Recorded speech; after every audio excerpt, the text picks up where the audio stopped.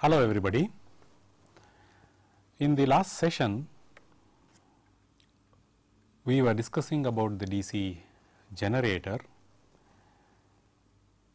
and looked at how one could excite the DC generator with various forms of excitation methods. There is the permanent magnet method, the separately excitation method, shunt excitation method, and one more method, the compound excitation method, which we have still not discussed. Of course, we will revisit the excitation concept after discussion on the equivalent circuit of the generator. So, we first discuss on the equivalent circuit of the generator, and then we will follow it up again with the different types of excitation methods, its pluses and minuses, benefits and disadvantages, and how they can be corrected. So, coming back again to the DC generator, the generation of the field, that is the flux, or the excitation, is a function of the field current that is provided. The field current in the electromagnetic poles that we saw in the last session, that the electromagnetic poles can obtain the field current either from a separate source, then it is called a separately excited machine, or it can be taken from the generated EMF, then it is called a shunt or self excited machine. Now, if we look at the graph of the IF versus the flux, as the IF increases, so this IF is actually trying to provide the MMF.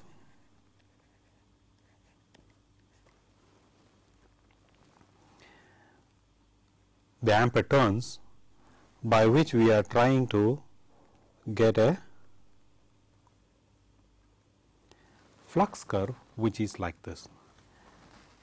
After some time, if you further give more field current, the flux tends to saturate. So, the flux, the per unit values can vary from 0 to, let us say,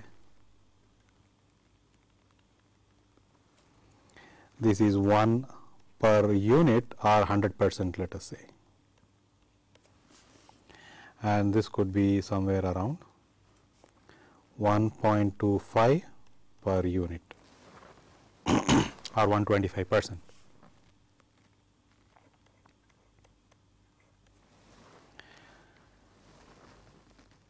Now, to reach 100%, let us say you need 1 amp of current, and if you further increase the currents,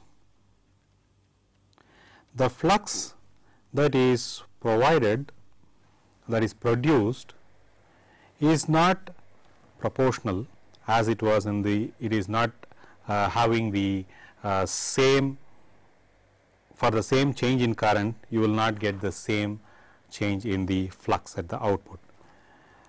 So, as you still further increase the current somewhere here, to produce some change in the flux here, you need to have a very large change in the current here, because the slope here is very small. So, you need to produce a very large change in current to produce even a small change in flux here. Then we say that these are the saturation zones. One should operate the machine just up to the knee point. This is called the knee, just up to the knee point. And it is not advisable to operate beyond the knee point, because then the currents drawn will be much higher, and therefore, again I square R losses will be higher. Now, this flux is used for obtaining the generated voltage across the brushes, and which is given by P n phi z by 60. So, out of this, for a given machine, this is a constant, of course, this is a constant value, the total number of conductors for a given machine is a constant, and for a given speed of rotation, E g is proportional to the flux. So, now if we now plot the generated EMF E g versus the field current I f, it will be more or less same, because E g is proportional to phi, you will get a curve which is more or less looking like the phi versus I f curve. So, your rated voltage should be somewhere around the knee point, and this should be your E g rated, and this would be the rated field current that you apply. So, beyond the rated field current, the generated EMF does not increase very much for changes in the field current. So, this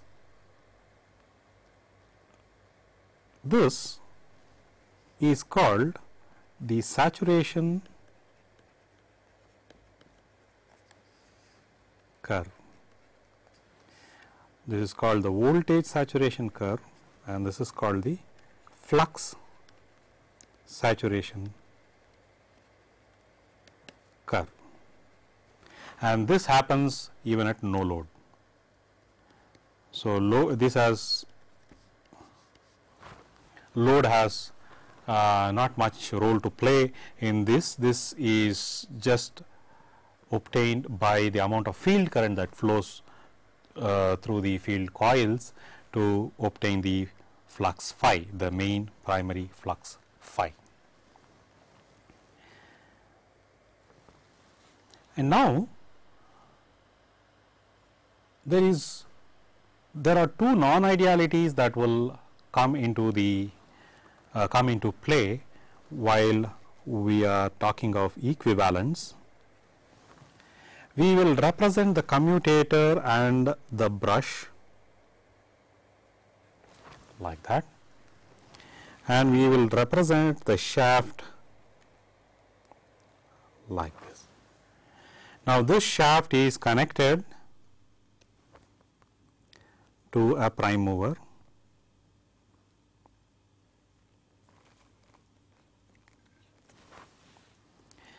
and from the brushes,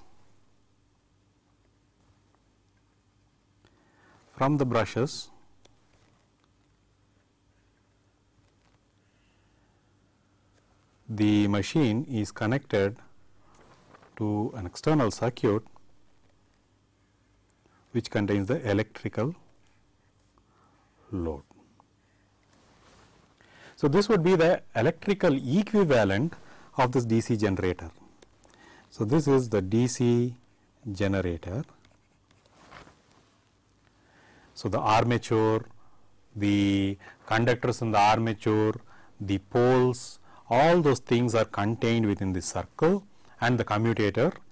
There is the brushes which link the magnetic portion of the DC generator to the electrical portion of the circuit, and there is a shaft which is coming out of the generator which is connected to the armature, and that is linked to the prime mover, and here is the mechanical source, and you have a mechanical interface goes into the magnetic domain, and then you have the electrical load.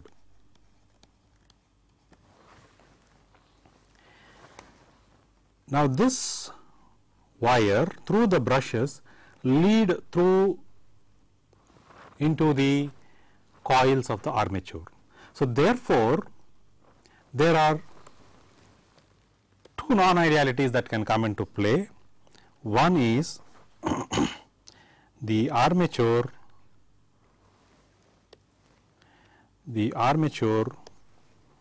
winding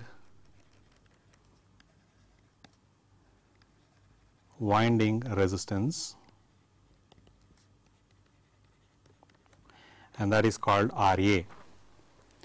Now, there is another second imperfection that can come, or non-ideality that can come. One is the armature winding reactance. Both these are coming in series, and we call that one as LA, the inductance LA. Note that the machine is DC, and whereas the coils inside C AC. So, therefore, there is a reactance which comes into play in the motor, but these reactants come into play whenever there is a change on the electrical side. If on the electrical side the voltage is DC, the current is DC, there is no dynamics involved, and the reactance component is not coming to the picture because omega is 0, omega L is equal to 0.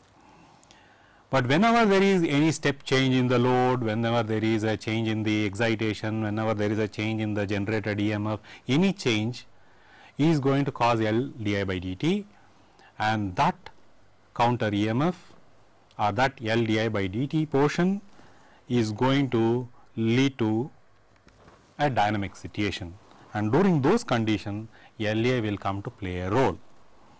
So, therefore, the equivalent circuit will contain two components. One is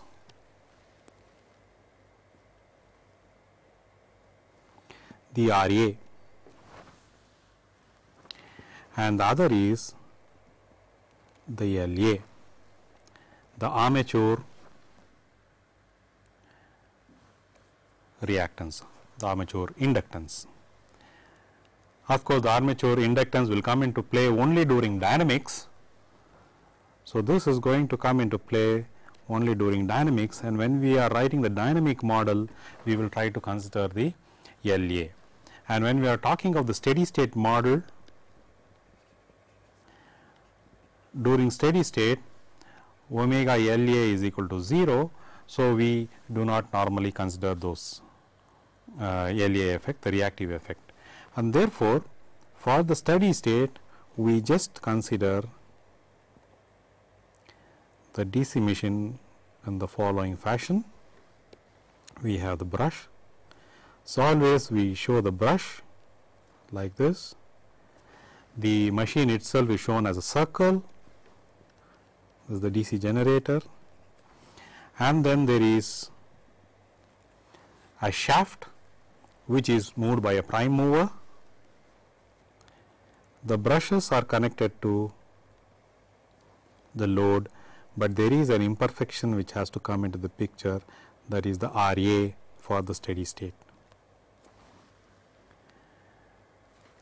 And then the load is connected across the terminals of the generator.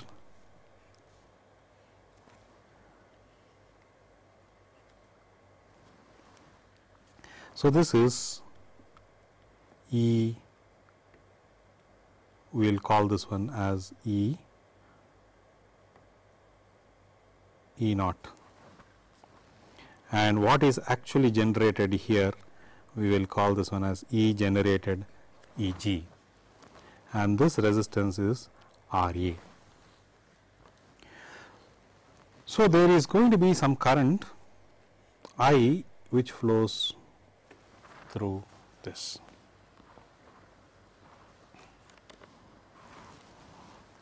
So, what is E naught?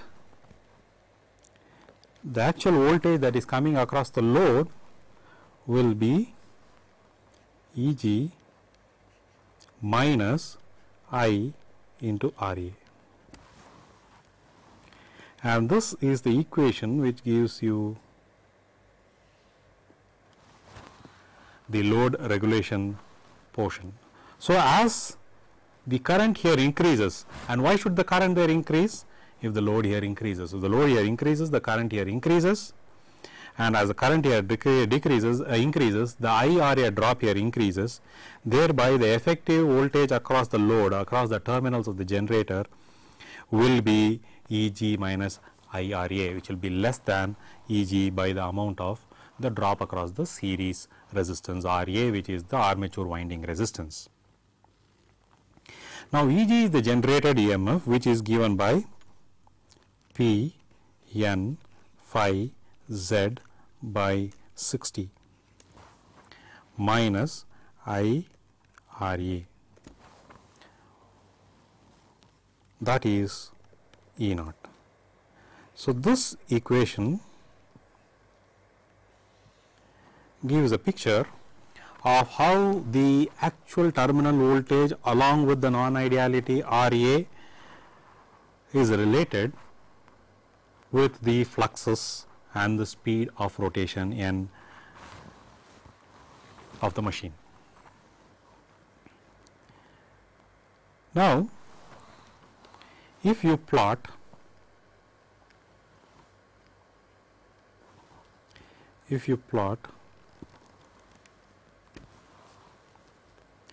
E naught versus IF, what would one obtain? Now, we saw in the previous graph here, Eg and If are given by this voltage saturation curve.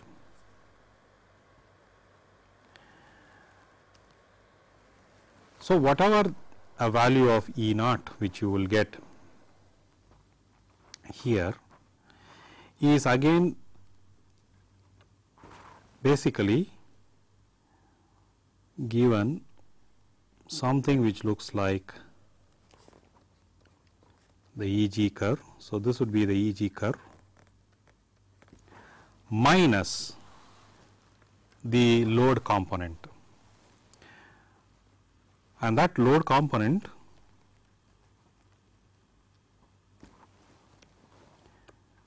is going to determine E naught. So, this is going to be your E naught. So, your actual E naught curve across the terminals of the generator will be lesser than the Eg curve. And with respect to I, we have the voltage regulation curve. I is the load, this is the load, and you have E naught. So, when the load is 0 here, no load resistance connected, E naught will be same as Eg,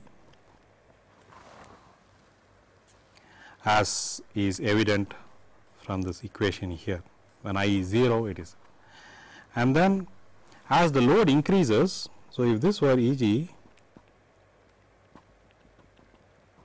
let us say it is constant by some means, and as the load increases, E naught starts dipping, and that dip is I into Ra drop. So, it is not constant with different loads. What comes at the terminals of the generator is not constant with respect to the load, because of the non-ideality Ra. There is a IRA drop. So, now that we have an understanding of the equivalent circuit, the non-ideal equivalent circuit, we will now revisit the excitation issue. We have now here a motor, the shaft. Now, let us have a small shaft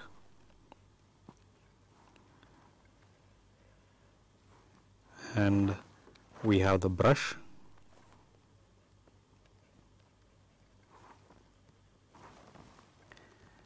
with the brushes connected to the external circuit. This is the terminals of the generator. Now, in between we need to add this non-ideality, and that is R A, the steady state non-ideality R A. So, what you get here is E naught, and what you have here is E G. Okay. And there is one more thing, there is a field coil. Now, this field coil is the coil that is wound on the field poles to generate the flux phi. Now, this field coil has to have a current to provide the excitation, that is, it has to have a field current I F. Now, this field current I F can be obtained by a separate, let us say, source. It can be obtained by a separate source as shown here. So, this is going to provide you I F. So, at different I Fs, one obtains different possible voltage E G.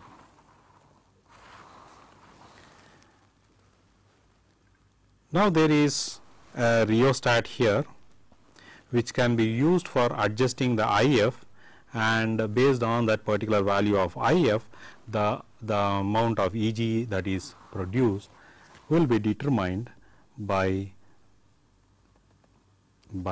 this characteristic. Depending upon the I F, the amount of E G that is going to be obtainable will be determined. So, if we provide an I F which is, let us say, within the knee, so let us say this is the I F that one provides, I F, the E G that one can get is this, and for a given load the E naught that one can get is this. The remaining goes into the IA RA drop. Now, this is a separately excited DC generator.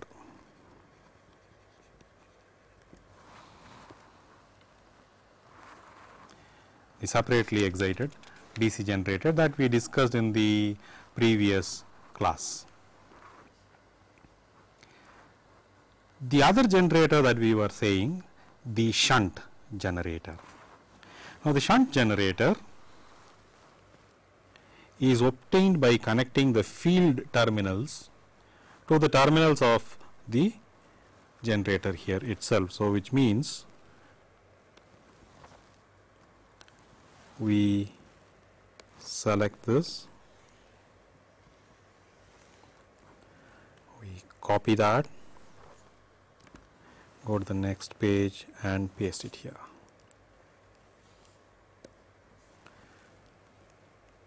So, what do we do here? This we break. The source is no longer a separate excitation. We give it from the terminals of the generator, like that. It is from E naught. So, E naught by whatever this R, let us say this is RF, will be IF. So, IF which is equal to E naught by RF.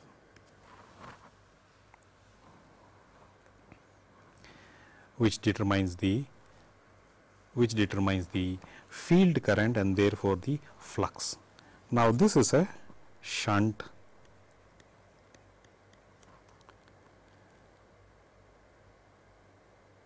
excited DC generator, shunt excited DC generator. So, under load what happens? So, under load E naught is equal to E g minus I R A. So, then the IF, the field current, will be E g minus I R A by R F, which is equal to E g by R F minus I into R A by R F. So, the field current has two portions. One is a portion which is actually dependent on the generated EMF, and another is a portion which is basically the non-ideality. So, in practice, as R A is finite, the field current is going to vary with the load. So, the variation in the load is going to cause a variation in IF, which means the flux here. Now, the flux is directly also going to affect Eg, which is going to affect your regulation. Therefore, the regulation in the shunt machine is going to be much poorer. So, with load, let us say you have 15% variation or 15 to 20% variation in E naught from no load to full load. From no load to full load in the case of a shunt excited DC generator, and in the case of separately excited it will be less than 10% for the case of separately excited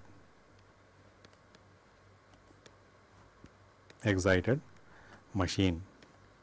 This is because in the case of separately excited machine, the excitation voltage is constant and therefore, IF is constant independent of the load, and therefore, that is not going to cause further fluctuation in Eg, whereas here there is a bootstrap effect, change in the load, I is going to affect IF, which is going to affect Eg, which is going to affect E naught, and therefore, IF.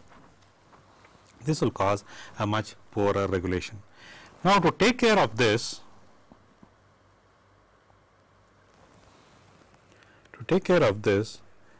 we use the compound excitation.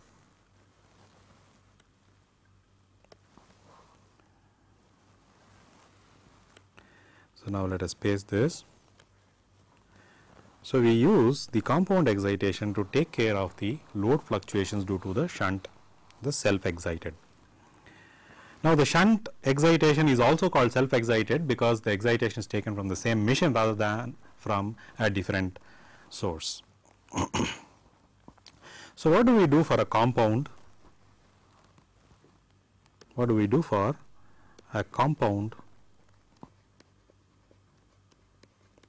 excitation?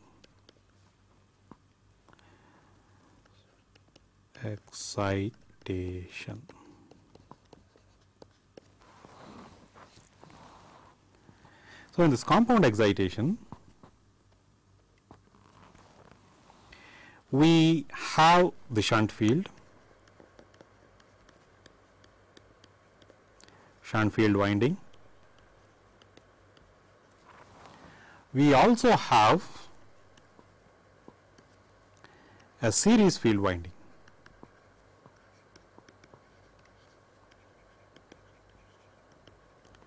a series field winding. The idea is very simple. That is, we have this which is connected across the generated EMF, and there is also a series winding. Let us introduce a series winding.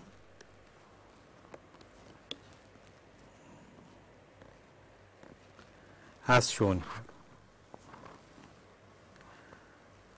Now, this will have less number of turns because the current here is pretty high, is the load current that is flowing through the series field winding. So, this will be the series field winding, and this will be the shunt field winding. Now, in the case of the shunt field winding, the flux is proportional to IF, which is given by EG by RF minus I RA by RF. So, this flux is going to vary with the load. Now, there is going to be also another flux provided within the machine due to the series field, and that is proportional to the armature current I itself. So, the series field, this is the shunt field, and let us say the series field will be proportional to load current itself. So, if we make the effective flux will be phi shunt plus phi series vectorially, which would be EG by RF minus I RA by RF plus phi series, which is a function of the load current. So, if the number of windings on the series field is so designed such that the series field cancels out the load component of this shunt field, then this will become 0, then your actual field will be just equal to EG by RF, like in the case of a separately excited DC machine. So, that is the function of the series field. So, because we are having the series and the shunt field together, it is called the compound, it is called the compound excitation or the compound generator. Compound generator. So, internally the connection will look something like this. So, let us say we have the two poles. Let us have the armature commutator all represented within in that circle, and let us have this. We have the brush,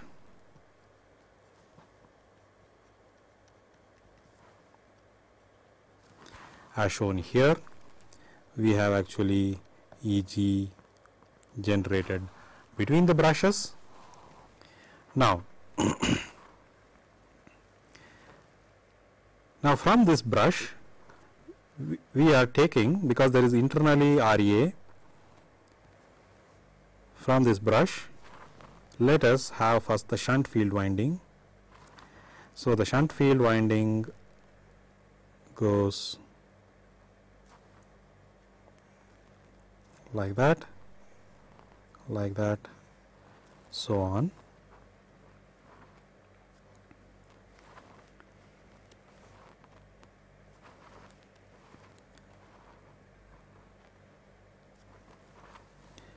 Then it goes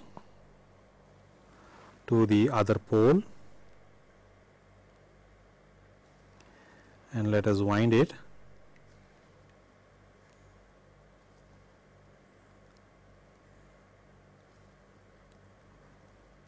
we take it and connect it to the other brush. So, we have this connection here.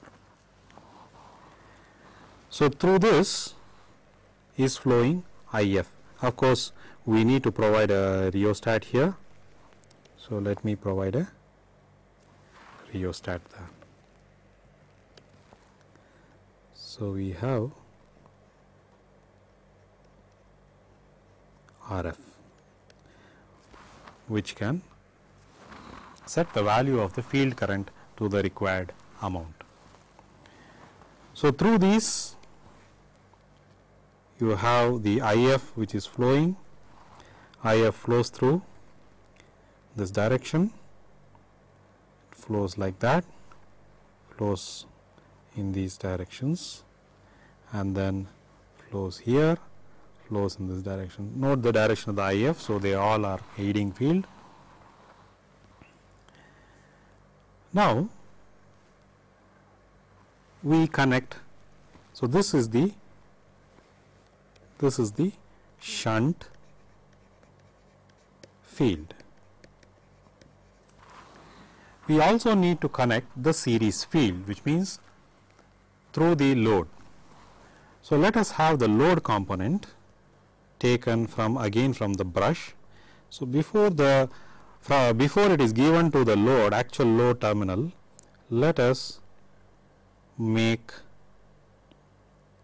some windings on that. Let us make some windings on that.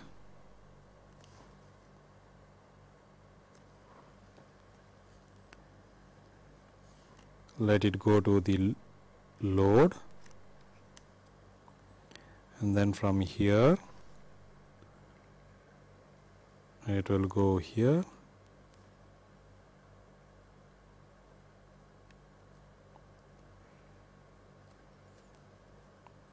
and goes to the negative portion of the brush.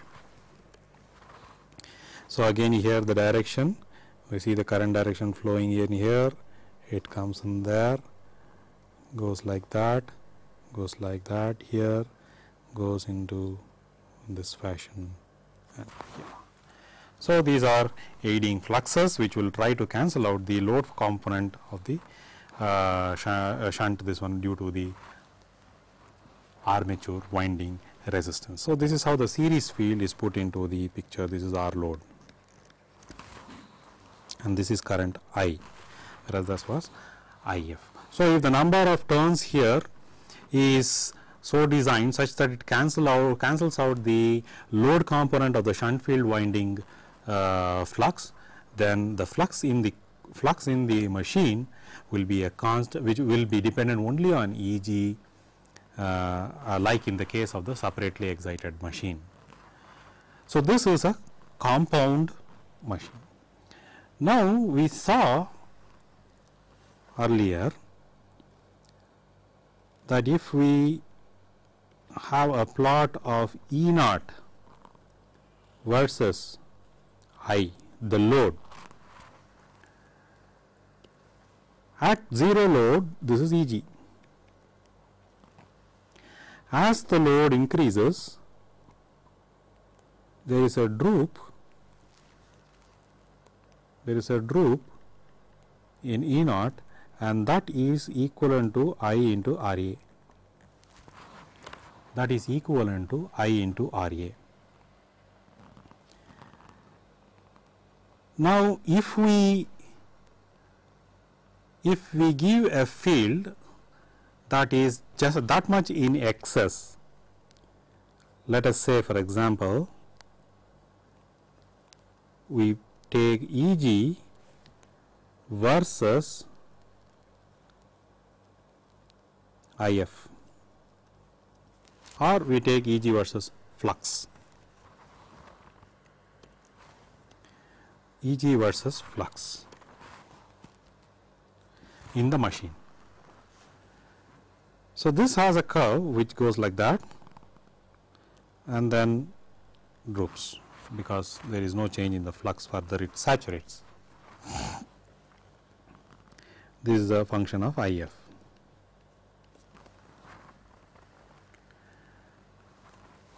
So, E naught is equal to E g minus I r a.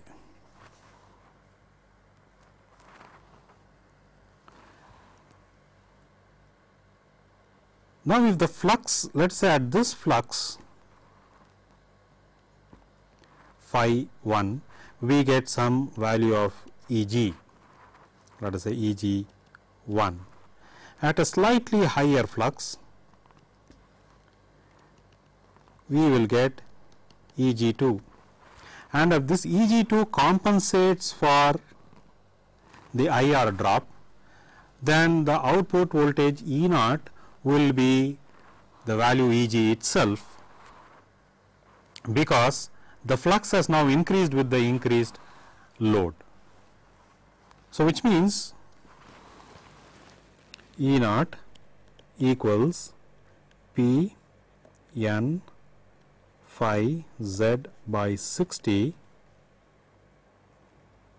minus I into R a. Now, this will be equal to P n z by 60, this is a constant, phi is proportional to I f. So, we can put it as a constant into I f minus I into R a,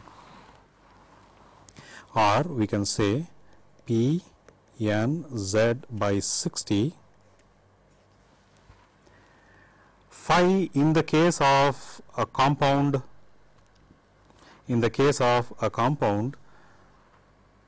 winding or compound excitation is E g by R f minus I R a by R f plus series winding, the series flux. So, which would be E g by R f minus I R a by R f plus flux series winding, which is function of the load current, minus I R e. So, which means now all this, let me call this one as K. So, we have K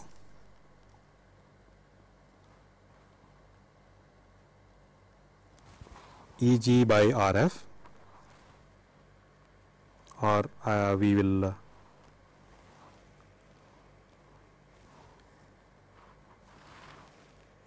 call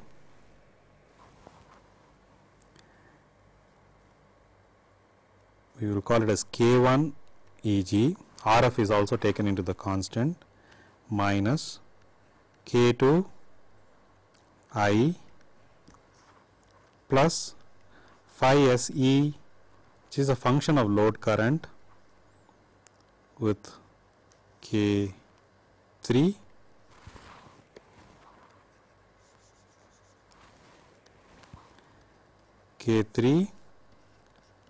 series field, which is a function of load current, minus I R e. This is going to be your E naught. Now, if we choose this,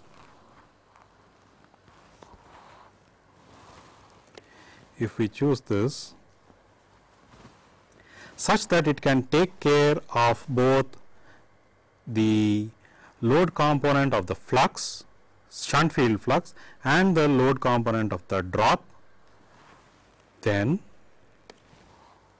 we have K 1 E g minus I K 2 plus R a plus K 3 series field, which is a function of load. So, if K 3 and the number of turns is so designed such that it will cancel out this portion, makes it equal to 0. So, if the shunt field winding number of turns and K 3 is so designed such that the load component of the flux and the load component of the drop R a is equal to 0, then E naught will be directly proportional to or always equal to the EG portion. Such conditions, we will have E naught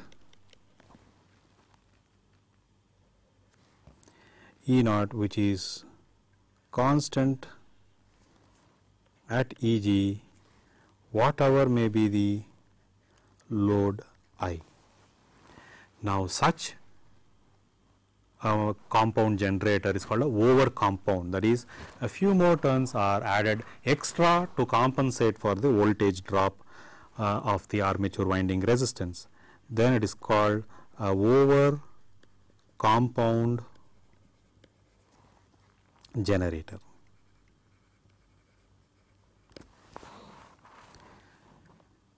There is one more compounding effect, which is the differential compound generator. In the case of the differential compound generator, the series field winding is reversed. So, it has a sense which is reversed. So, let me take this portion for explaining. Copy, paste. So, in the differential compound, this winding of the series field is reversed in sense. So, what it means is that we try to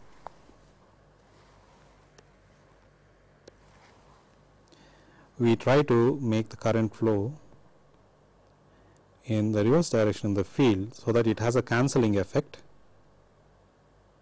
like that. And so, also here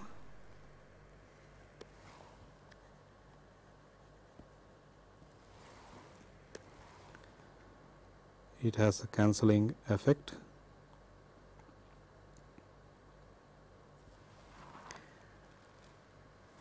So, that the current in the series field for the field is, you see, reversed with respect to the shunt field. So, therefore, this is going to provide a cancelling MMF. So, what happens is that when we have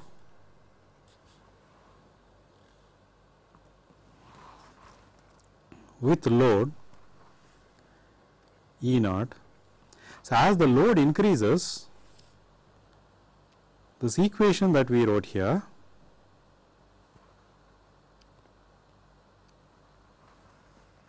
as the load increases, the flux increases much faster with load. So, this portion is not plus, this portion here is minus. So, which means what you actually get in the differential compound is that the effective flux is equal to phi shunt minus phi series, which is a function of load. So, which is EG, which is proportional to EG, which is proportional to EG by RF minus K I into RA by RF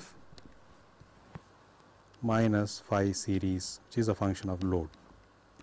So, as the load increases, this also reduces the flux, the series also reduces the flux, and it drops pretty drastically. So, as the load drops, the induced EMF is as the flux drops, the induced EMF also drops drastically. So, the voltage with load drops quite drastically here. This is generally used in applications where with load you want to limit the current such that the limit the short circuiting current if the load is very high, like in the case of DC arc welding applications. there you use a generator which is differential compound, so that as the load increases there is a sharp drop in the voltage to limit the short circuiting current.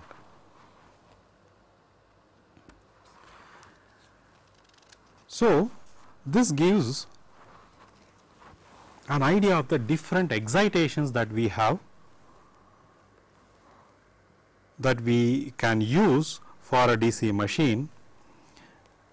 The permanent magnet excitation, the separately excited excitation, the shunt excitation, then the compound excitation where you have the normal compound to take care of the loading effect, the shunt excitation, then you have the over compound to take care of the loading effect on the field, plus also the loading effect of the armature winding resistance on the output terminal voltage, then of course the differential compound, so that you want to bring down the output voltage drastically to limit the short circuit current in some of the applications like the DC arc welding.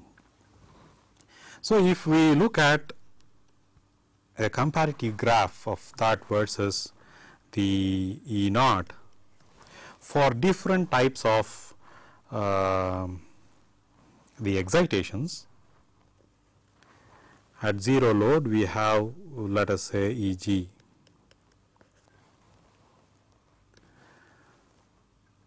So, in the case of a compound, you will see more or less a constant voltage for as the load varies in the case of the compound. That is one of the best in the case of regulation. And the case of the over compound, there will be a generation. Let us plot in terms of Eg, so that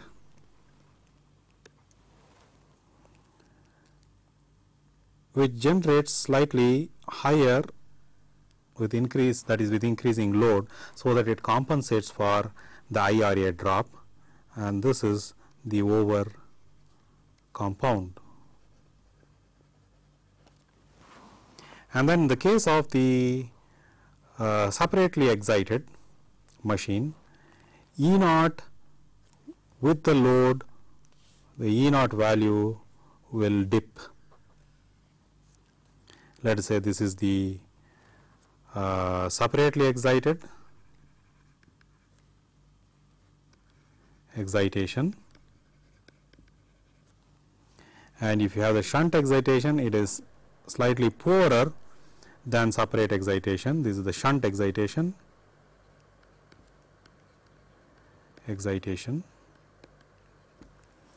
and then the regulation is very bad in the case of differential excitation, but we want to have a bad regulation in this case, differential excitation. Okay. So, this would give you a relative figure of comparison, a relative picture of the comparison between of the voltage regulation characteristics of the various excitation methods that have been used for the DC machine or the DC generator. Now, there is one final topic that we need to cover, and that is the dynamic model of the DC generator. So, we saw that in the case of the DC machine, we have the shaft, which is of course linked to some prime mover. There is the brushes,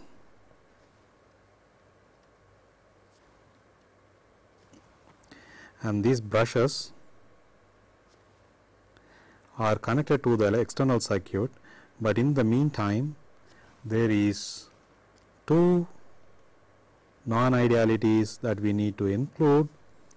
One is the armature winding resistance, and the other is the armature winding reactance, and then of course the final load. This would be your E.g., of course, you have the load RL which is connected here, RL, and due to the RL there is a current I which is flowing in. So, this is the DC generator.